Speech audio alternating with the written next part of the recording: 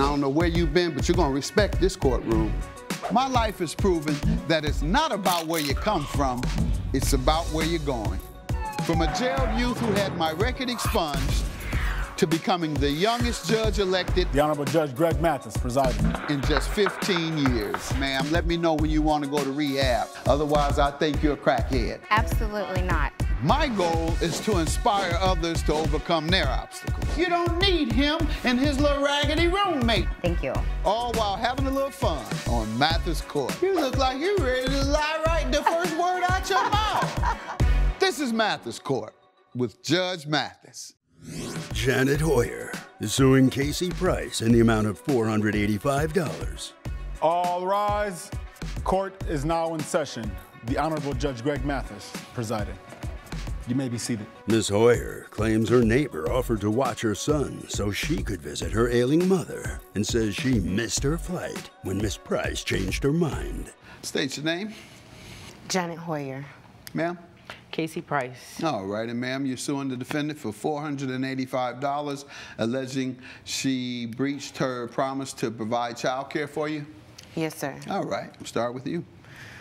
Your Honor, Casey is a neighbor that everyone has. One that's always asking for a favor but never returning one. And I'm not talking about your typical favors, some milk and sugar. No, she wants your whole car or $100 to run up the street when you both going the same way. It's ridiculous. Everybody feel that way or just you? You the sucker? No, me and some other neighbors as well. Y'all got some other suckers on the block that she goes after? Yes, sir. Okay. All right. What she do to them? Do you know what type of the stories go around. It's the same thing. If she can't get from one, she'll go to the other. Okay. So you're not like that, are you? No, not at all. You don't con your neighbors out this stuff, do you? No, not at all. She say. They don't have you don't have that reputation on the street, do you? She's making herself look good right now, but we'll leave that alone. All right. Okay. And so how long have you all been neighbors? For 5 years. And what has she been like with respect to your friendship? Honestly, we have become good friends. Good. And you know, I understand people have. As long as you give that car up, doctor, that's right. You're gonna stay good friends as long as you get that car up every month. That's how good of a friend I am. But I don't give to you too. You do give, but you give milk and sugar. She gives, like she said, automobiles. I'll give her what she needs. Go ahead. We're both single mothers, so I know how it is. So that's why I'm there. I have one son named Neil. Okay, how many you have? I have one, Roger. Okay, how are they? A similar age? Yeah, her son's 7, mine's 8. They go to the same school. Oh, good. Yeah, they play together. They're friends. Yes, sir. Good. Yes. All right, go ahead. So shortly before the incident occurred, I was outside watching our children play. And unfortunately, I got a phone call that my mother had a heart attack. So I was on the phone for hours trying to find someone to watch my son, and Casey overheard the conversation and offered to watch my son for me. And she owed me this favor. As I usually do. I will help you just like you helped me. What does she owe you for this time? Because I watched her dog for a whole week, and I am not a pet-friendly person. No. But I did it. Of the kindness of my heart, I watched her dog. You watched her dog? She should watch your dog. She treats her dog like she treats her son. So. That's terrible. Don't say that. No, I mean she's a good pet owner. That's what I'm saying. That's like like she should still treat her child better than she treats the dog. He treats his dog better than he treats me. You might be on to something. He's definitely right. Go ahead. Dog don't talk back. Dog come and get up under you and be nice. Doesn't ask for I'll money. think of trying to get Doesn't one. ask for money.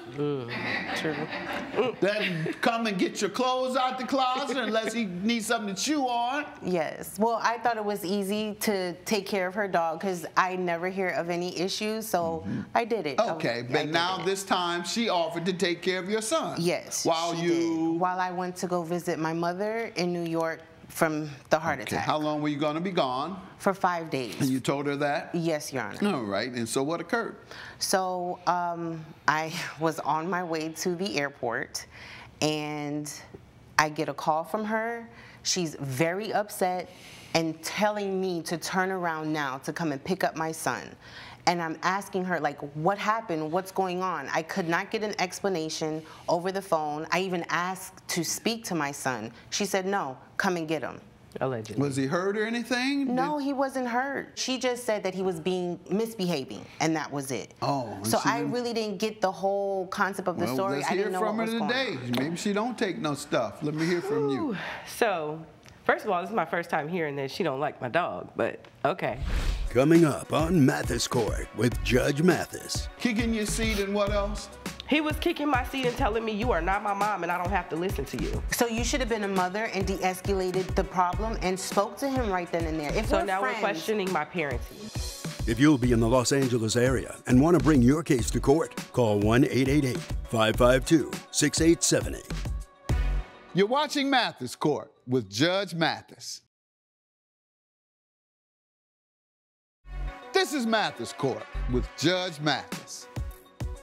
Mathis Court is back with a case of Janet Hoyer, who is suing Casey Price for travel expenses.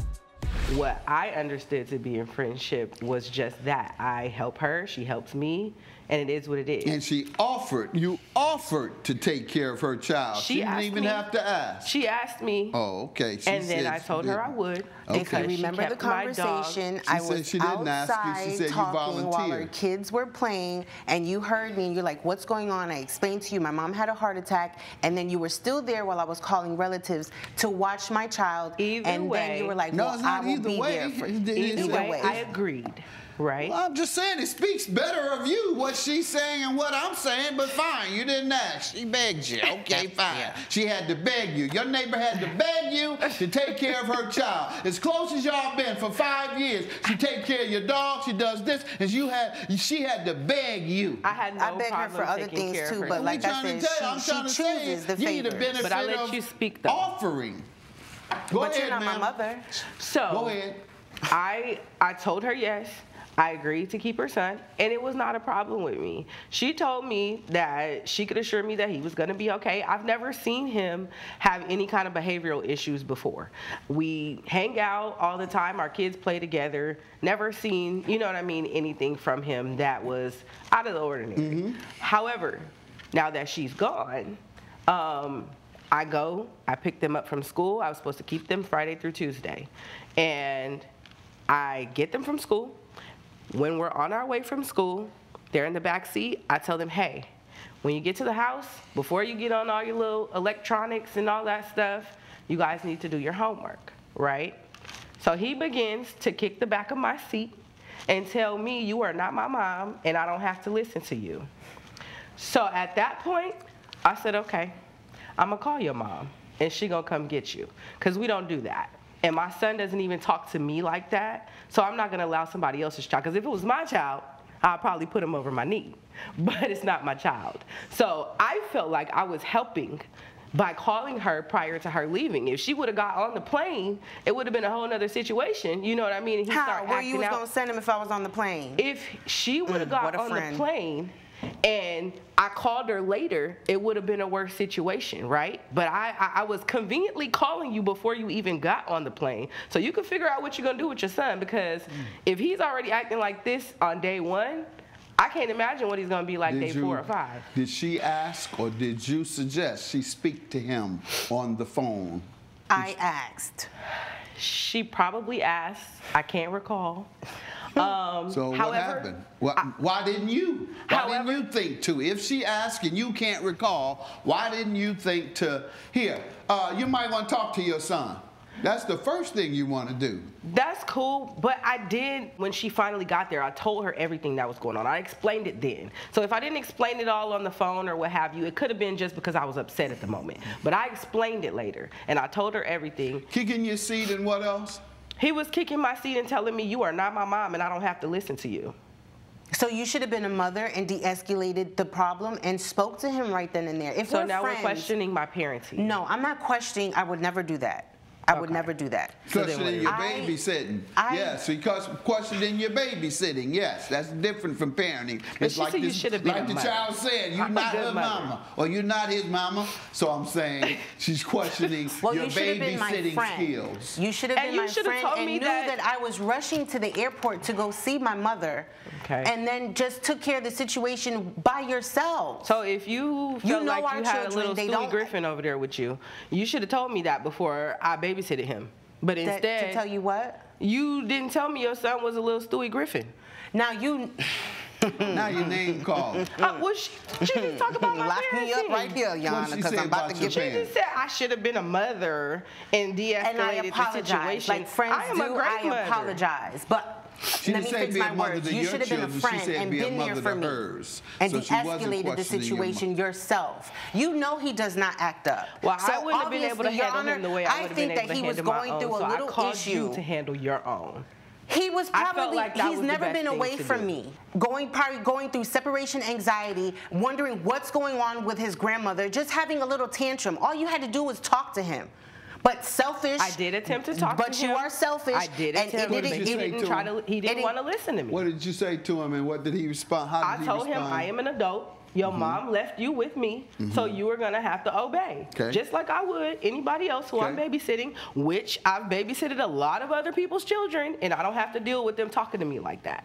You know he does not do that. So obviously there was a situation. But she tried. You said she should have de-escalated. She said she did try. Man, what did your son tell you? Let's get there. He's 7 years old or 8. He honestly told me that he just he did not like that I left him. He never slept out of the house. At what point did he tell you this? When you came back home? While I was trying to find another sitter. As soon as I picked him up from her. Where were you all? I was driving to the airport. When he told you that, was he in the car, in the house? We were in the car. We were in the car driving. I was taking him to a friend's house. So what did you say to him? I just told him, regardless of how you feel, you never disrespect adults, and you know better. And he should have known that before he came. Okay, so what did you do with the situation then? How did you handle it after that, going to see your mother? Okay, so I ended up leaving him with a friend, and that friend have any complaint? No. He had no complaints at all. Coming up. She clearly did not want to watch my son. Like, she picks and chooses her favors to give to her neighbors and her friends. You said she offered to. You're watching Mathis Court with Judge Mathis. This is Mathis Court with Judge Mathis. Mathis Court is back with a case of Janet Hoyer, who is suing Casey Price for travel expenses. How does she owe you money, though? She owes me money because I had to turn around and catch a red-eye flight that cost me $485. Your Honor, I'm a single mother, and I work paycheck to paycheck. I could not afford that. Yes, I did. But if she would have took the time out to understand what was going on, or even ask him. You have no obligation to do that. You got to watch who you agree to accept a gift from. She owed me a favor, and I even have the text messages. She owed you a gift. There's no such thing as owing a gift. I mean, people use that terminology, but there's no such thing. A gift is not enforceable. It is not a contract. You can't enforce a gift until it's completed. Other than that, it's a promise of a gift. It's a promise of doing something for you. The gift was to take care of the son. That's the gift you're giving her. Then you failed to take care of the son. So you took that gift back. But was the gift conditioned upon him behaving in a reasonable way? Because no one can expect you to give them a gift that's going to cause you harm or hardship. My son told me that he tried to apologize to her, and she didn't even want to accept the apology. She clearly did not want to watch my son. Like, she picks and chooses her favors to give to her neighbors and her friends. You said she offered to. Coming up. I'm not going to let you talk to your child. She did not let me speak to him over the phone. You asked? I did ask, and she said no. She said no, come and get him. She said come and get him. She bailed on me. You're watching Mathis Court with Judge Mathis. This is Mathis Court with Judge Mathis. Mathis Court is back with the case of Janet Hoyer, who is suing Casey Price for travel expenses. You calling all these folks, and she's the only one that offered. Nobody else even picked up the phone. Nobody wanted to be bothered with you. Maybe they know something that we don't know, Judge. Yeah, that's what I say. Nobody wanted to be bothered with you. You said you called for hours. Everyone was busy, and it was short notice. Why everybody busy when you call? Everybody busy when you call? She lives Everybody close. busy when you call? Sometimes. Well, they don't want to be bothered with you either. Everybody not busy. Nobody, they're not busy when I call. Few people are, but not everybody. Everybody you call is busy. Your Honor. At least they pick up for you. Do they pick up for you? Picked up. They You're all not on picked block? up. No. How many people? You don't know whether you're blocked or not. I'm not blocked. I'm not blockable. I get that little one ring and then they send a text. That means blocked. No. So one ring and then it goes to a text, hey, can I call you back? That's what you do to me. Don't get me upset. All right. Now, that's what my son does. He's right. He does just that. Can I call you back? And then when he doesn't, he says he forgot. In any event, ma'am, this was a promise of a gift, and she should not have, the gift should not cause her hardship or put her in harm's way. And she would have been in harm's way had she laid hands on your son. And that might be how she would have chosen to resolve that. I think she did best by telling you to come get the child, but you should have insisted on speaking to your child. I think that's where you messed up. I did, Your Honor. She can't prohibit you from talking to your child. I don't believe that. She can't say, no, I'm not going to let you talk to your child. She did not let me speak to him over the phone. You asked? I did ask, and she Your said Honor. no. She said no, come and get him. She said come and get him. She bailed on me. How will Judge Mathis rule? Find out when Mathis Court returns. You're watching Mathis Court with Judge Mathis. This is Mathis Court with Judge Mathis. Your dog wasn't a perfect dog when I watched him for a week. For you to go on vacation with your family. That's a We're good not point. talking about my dog With right your- now. So because she felt my dog wasn't well behaved, now it's okay to drop your son off to me knowing that your son ain't well I behaved. didn't drop him off to you. First of all, you know I go all out for my son. We've known each other too long to be even. How your children doing? They're in the first and second, or what grade are they? Second and third. All right, and there are no complaints from the teachers? No, I don't. Our children are not problem children. They get along. We get along. They have their typical, oh, you kick the ball too hard, or this and that, like how little boys play. But they have never gotten disrespectful to either one of us. I don't know how he behaved. Ma'am, I'm going to have to dismiss your claim. She had no obligation to you. And when it appeared to her that it was going to be problematic, either perhaps putting her in harm's way, kicking the seat and talking crazy, you might want to reach back and get your feet off my seat. Get your feet off my seat, and boom, there goes an accident. No. So, no, she had no obligation to continue with a gift that put her in harm's way. So I'm going to have to dismiss your claim. Have a good day. All rise. Judge Mathis has ruled in favor of the defendant. The plaintiff's claim has been dismissed. And I hope you know that I was trying to help you. No, you weren't. You knew I had to get to my Well, mother. I tried to do what I had to do. Okay, well, thanks. Okay. You can head this way.